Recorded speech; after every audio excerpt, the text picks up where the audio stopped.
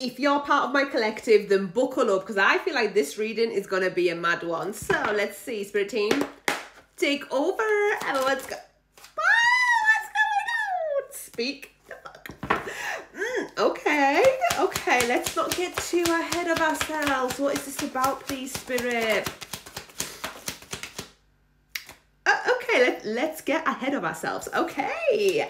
I have a divine masculine here who has been going through a lot of growth, okay? This person now really wants to speak up, really wants to express themselves. They want to tell you the truth, okay? They want to tell you how they've been feeling, okay? Especially with the water element on the bottom of the deck, which is all about emotion.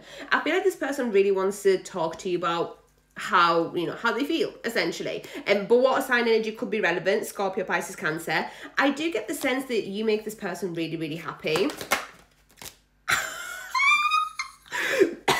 Oh my God. What did I just say? The goddamn truth. The goddamn truth. Listen, my throat chakra, pray for me.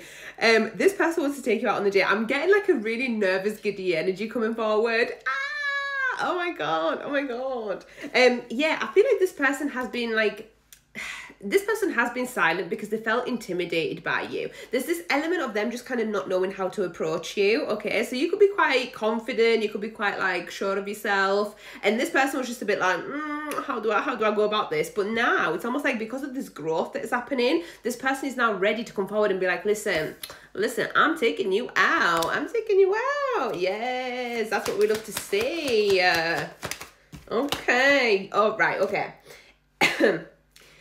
When this person pops up to you, FYI, when this person pops up to you, new nail day, by the way, what do we think? Woo! This person's going to tell you how things have been complicated, okay? There's also been a lack of clarity between the two of you, and I feel like this person really wants to come forward and provide you with that clarity. I just get the sense that this person wants to resolve things with you. Oh, and that's because you are the soulmate. This is such a deep connection. There could have been some third-party influence in all of this. Now, in this particular case, it doesn't necessarily have to be a person. For a lot of you, I'm not getting that it's a person. I'm getting that it's either work or addiction. There could be something along those lines that kind of got in the way of this connection between the two of you. Oh, I'm getting like such a melty vibe from this. Yeah, we do have, look, this person is hoping that this is going to result like that. What?